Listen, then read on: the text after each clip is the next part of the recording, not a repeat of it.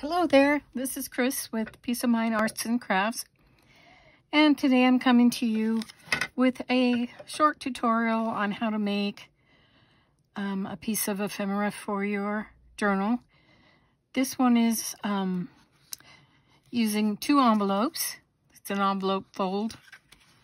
It's been done many times before, I'm sure, on other channels, and as a matter of fact, that's how I learned to make it. And you can make these envelopes in lots of different combinations. This one opens up. It's decorated on both sides. And opens up to provide a place for other journaling cards or papers. Okay.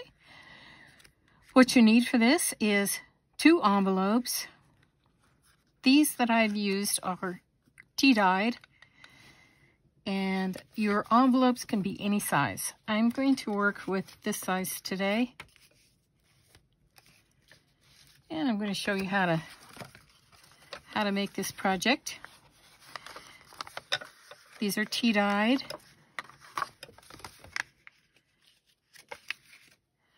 My first step is going to be to take the first envelope, lay it so the flap is open, and what you're going to do is you're going to glue the flap on the inside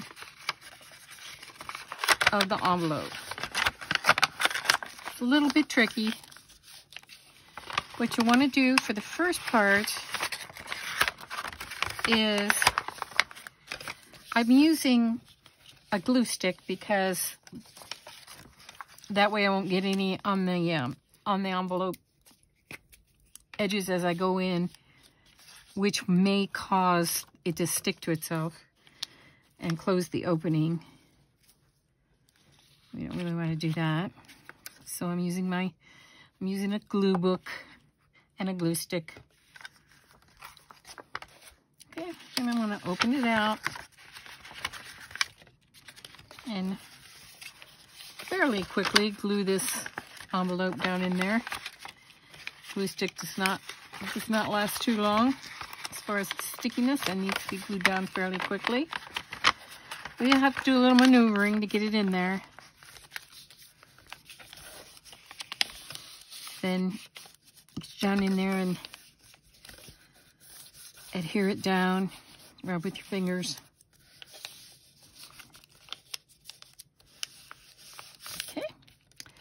And your next step is to put your other envelope in. Now this envelope's going to go in this direction.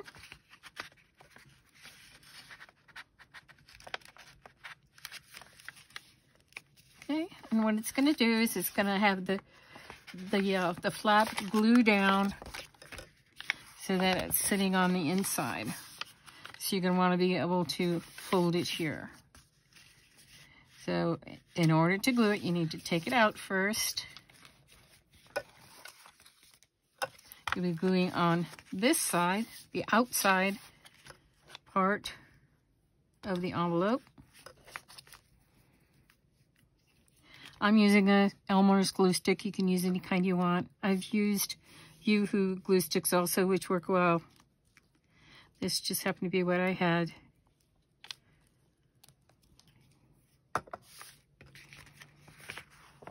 Okay, my glue's on. Then once again, I'm going to put these 2 envelopes with the openings facing each other. And I'm going to slide this in.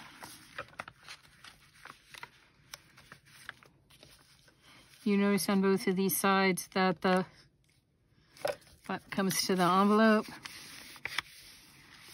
And go in with your hands and glue it down best you can. Make sure that you're able to still fold the envelope over. It's okay if you've got a little bit of white showing here. We'll give that some inking later on, and that'll cover up that whiter area or the lighter area. Okay, next step is I probably want to decorate the inside. I didn't want to put too much on it. What I did on this one was I stenciled onto the sides of the envelope. The tea dyeing on this one provided a lot of the color. So I'm going to show you how I did that. You can use any stencil you want. Kind of like these tag stencils. Start over here. Hope everyone's doing well today. It's a snowy day here in Colorado again. We've gotten so much snow. I'm going to use my Distress Oxide Vintage Photo ink pad. And I'm using this brush. It's kind of like a makeup brush.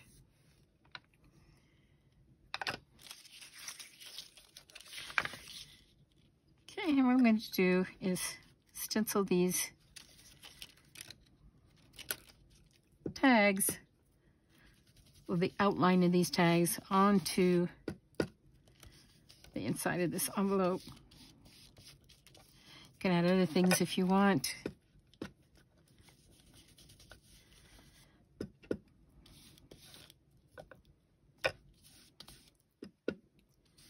Just keep dipping it in there.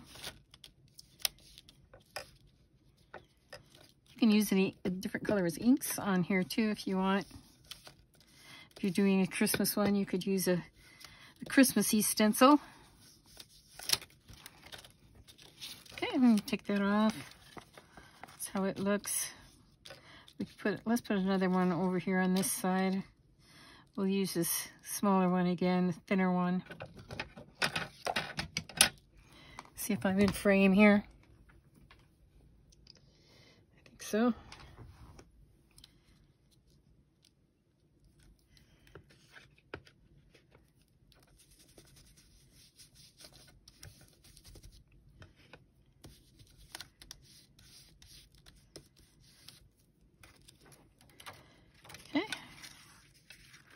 I could do the inside of these flaps too if I want. That'll probably have, you know, a fairly large paper coming out to there, so I wouldn't have to if I didn't want to. I think on this one, I think I might have the tags going in the opposite direction.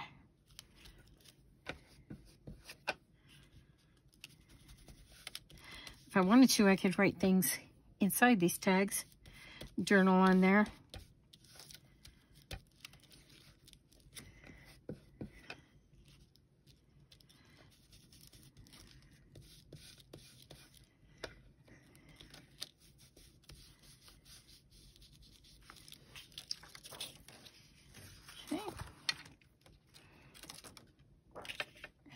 I kind of like this water or tea mark, I should say, watermark caused by the tea.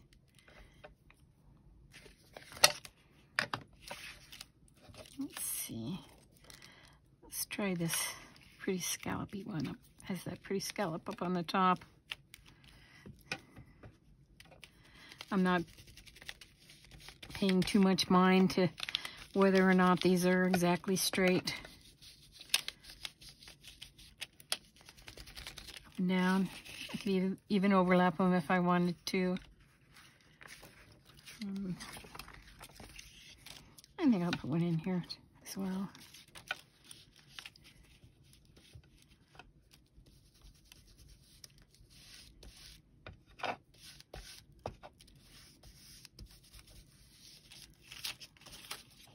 Okay. Now, decorate the front and back cover. Would be good. Before I do that, I think I'm going to go around the edges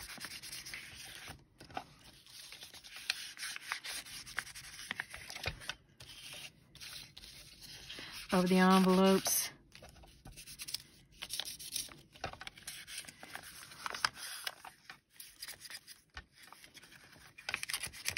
If you feel like these flaps are getting in your way, I would go ahead and glue them down now. I think I'm going to do that. Use a little bit of this glitter glue. I don't want to go too close to the inside there because I don't want to glue that inside out part of the envelope down, because I want to be able to put some papers in there.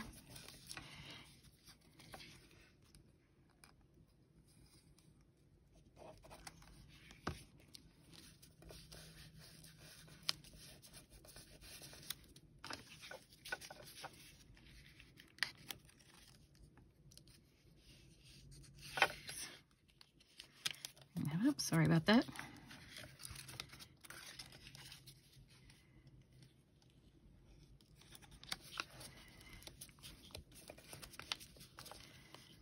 Also, this is kind of in the way. Keeps flopping up. This one as well. Just get these down so they don't get tattered and torn. And that way you still have a fairly good space to put your other ephemera in there, tags or papers. Okay. It doesn't matter, well, because of the way I stamped it, it doesn't matter which way it goes. You could use either side for the back or the front. But you might want to determine that before you decide what to stamp on here in the inside, in case it's a design that just goes one way. Okay, let's decorate the outside. I can stencil on there as well, or I can stamp. I think I'm going to stamp on this one. Okay, this is my top, my bottom. Oh, by the way, the stencil that I used was American Mixed Media stencil. And I got it at oh, now I can't think of the name of it. Tuesday Morning. I get a lot of my art supplies and mixed media supplies and scrapbooking and journaling supplies at Tuesday Morning. It's really a great place. It has, well, it lists the comparative value at $4, and then they're selling it for $1.49.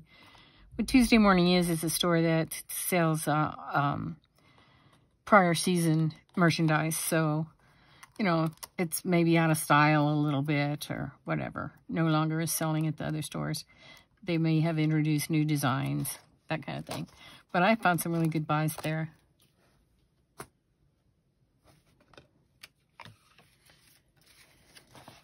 Okay, let's do some stamping. I have my script stamp here, which I use a lot for backgrounds.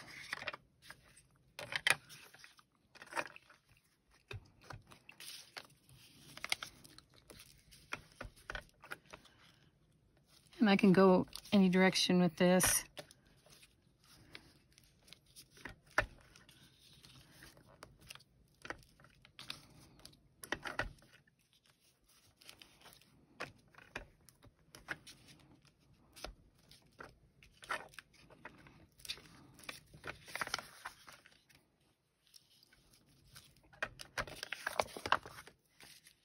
And kind of go off the side of the page.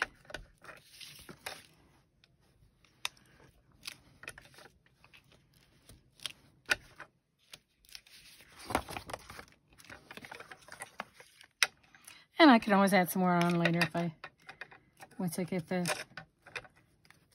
front and back covered with other items. Okay, I do have a dragonfly stamp here. It's usually a better idea to wait until the end to stamp something like this, because you don't know what you're going to put over it. But I'll just show you, just do a few of the dragonflies there, and then maybe we'll do one or two when we're done. with the other design. For the front, I've selected a print of one of my art quilts. This particular one was done with fabric.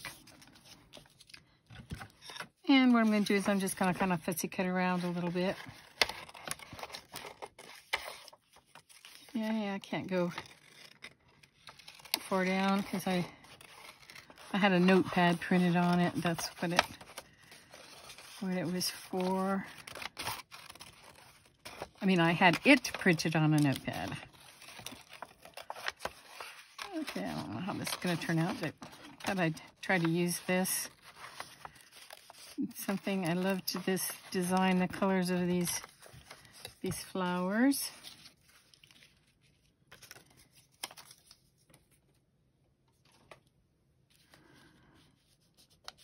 Okay, I think I might need something in back of that. Let me see what I've got here. I've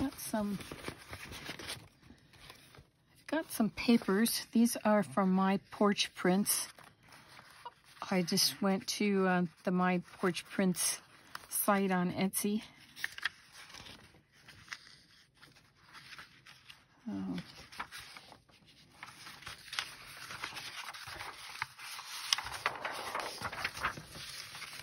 By the way, these digitals that I used on this one were from Artie Mays. The little mushrooms were free digital, and the other were from a summer digital that was like, I can't remember how many, probably 5 or 6 sheets.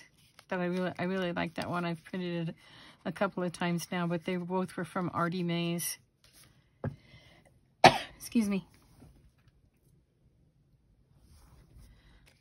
Okay, let's see what we can do here.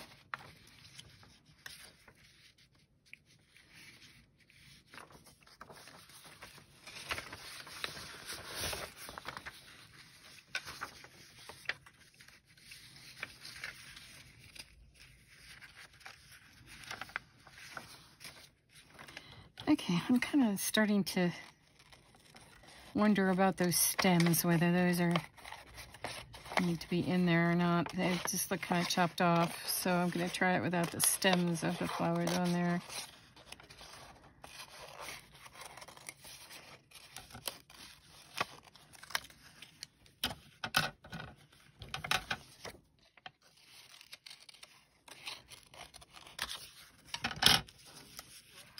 Okay, yeah, that's a little better.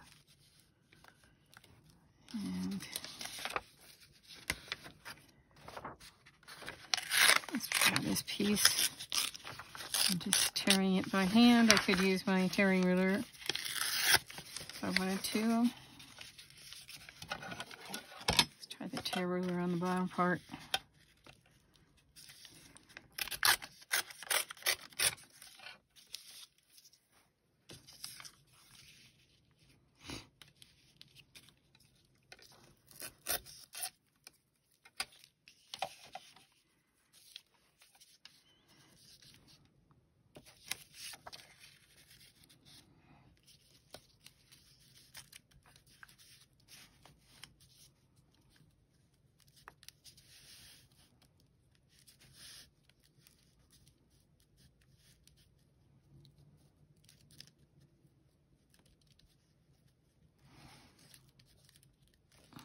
Okay.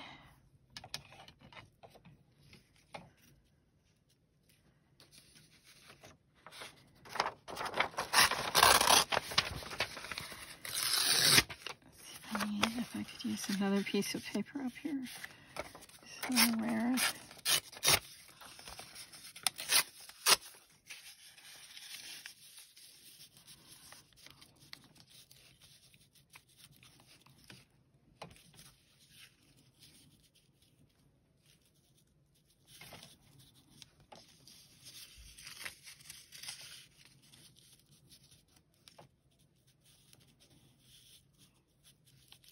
More centered on there, I think.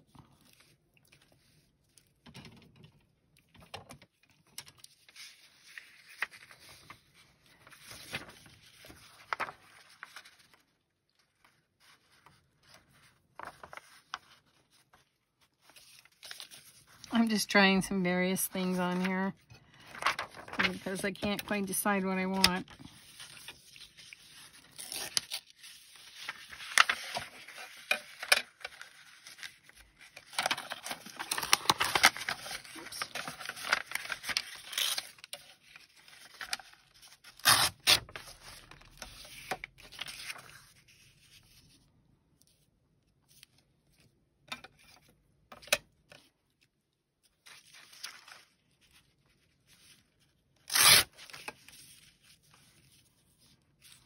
Better.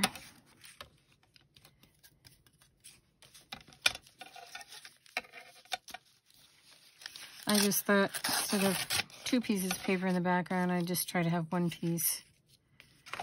Let's see how that looked. Still might not be what I want.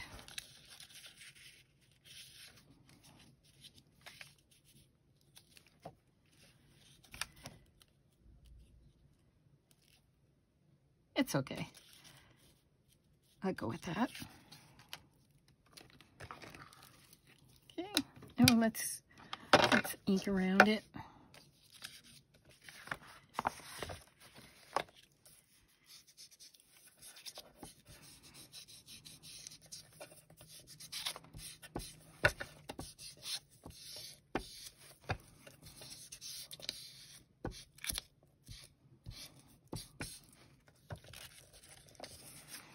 I don't know if I can really ink around this or not. Maybe a little bit.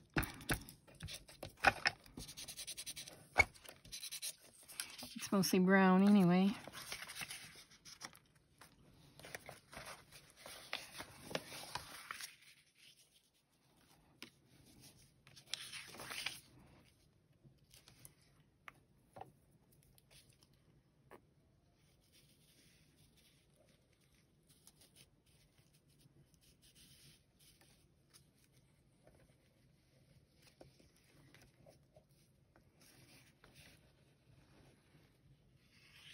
If you've liked tuning in and you like my video, I certainly hope that you'll give me a like and also subscribe. That would be great.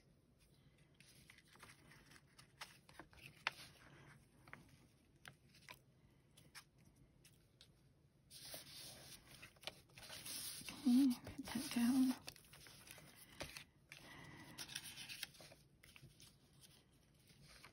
Okay, now I think I've shown you this before, where I take the pencil and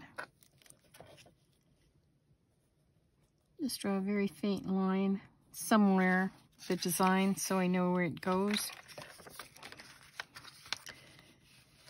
And then when I put the paper back on there, I can line it up and just scoot it forward just a little bit to cover over the pencil mark.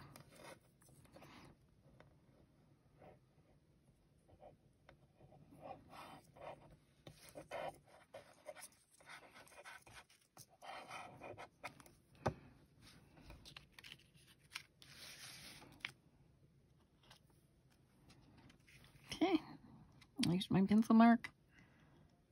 So my little line, I'm going to come up forward just a little bit. I'll check this side to make sure it's like I want it. Okay, and I'll pop it down on there.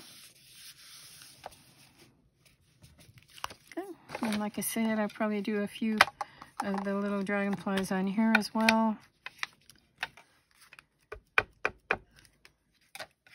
Sometimes I stamp off, although this stamp off sheet is getting kind of full. I stamp off onto another sheet of paper to test it, and also if I have any extra ink at the end, then I'll stamp off on it.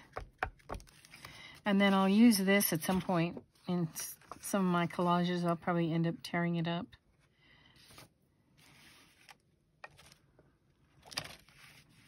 Okay.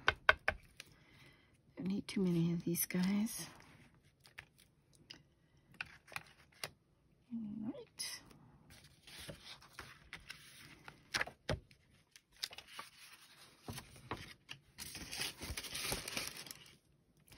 I just keep that paper over to the side of my work area and drag it out every time I want to put something like that on it. let's see if we need some lace on here. I think we do. Just on the top there.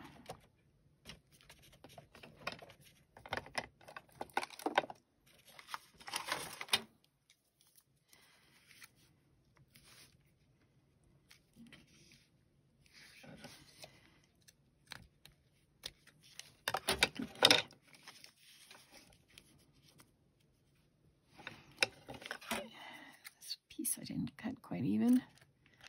Another shot there.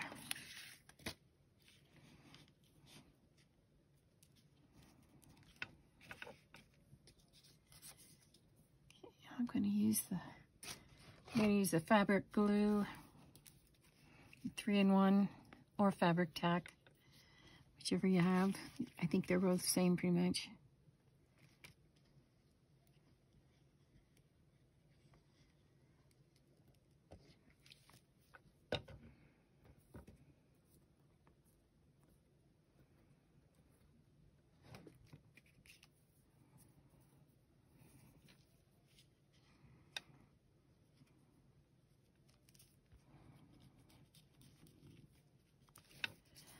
Okay.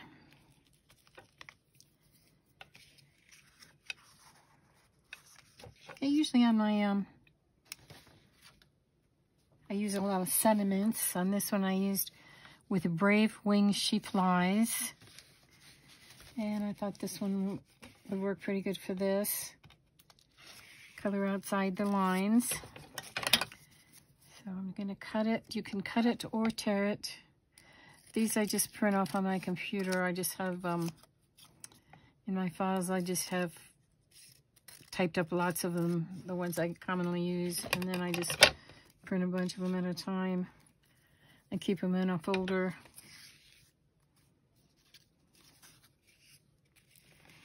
Actually, I kind of like this over here. I'm going to put that one down right now. This way.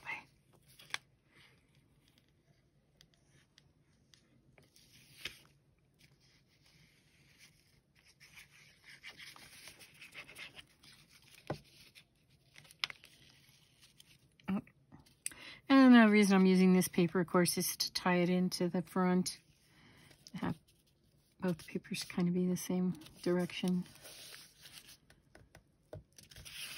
I'll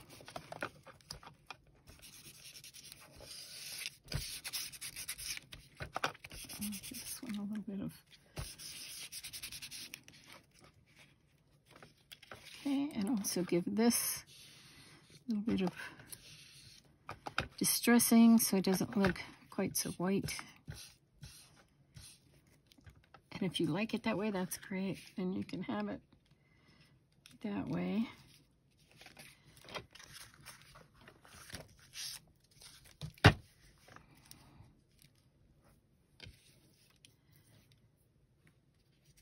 Okay, then you can audition where you want to put the saying. I like it on the bottom. Usually the first place you try it is where you like it.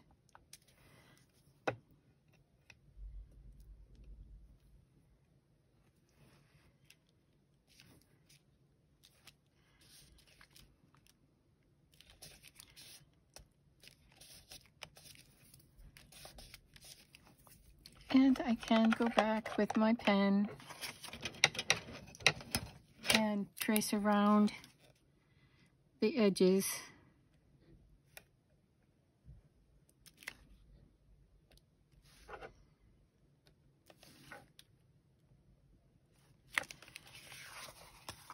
I usually turn this around to this way so I know which way I'm going, direction I'm going. I'm right-handed, I'm going from left to right. It's a lot easier. Okay. We finished that one. It's the inside. We can put some papers in there. I just have a couple of pieces of ephemera here that you might want to put in here. This could be a just to show you, this could be a journal card. This actually is a journal card.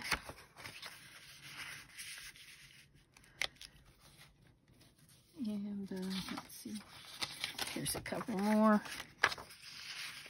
put in there.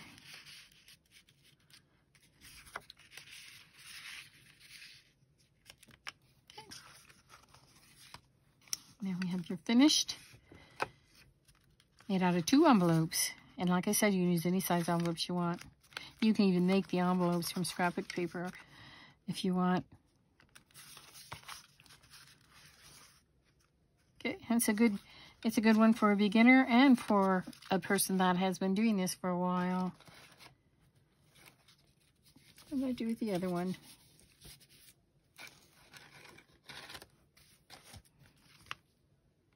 There it is. So thanks for joining me today. I wish you all peace of mind. And I hope you come back again. Thank you.